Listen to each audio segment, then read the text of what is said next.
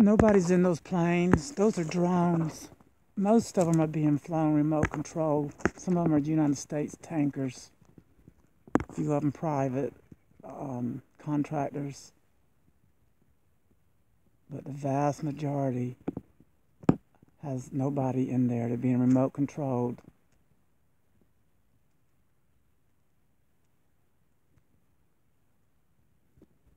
It's that way. It's on nobody's conscious. Destroy. Slow kill. Keep breathing this stuff.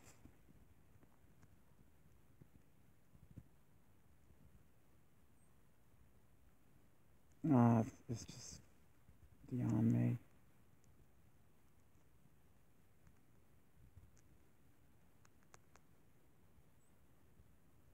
Technology is in the wrong hands.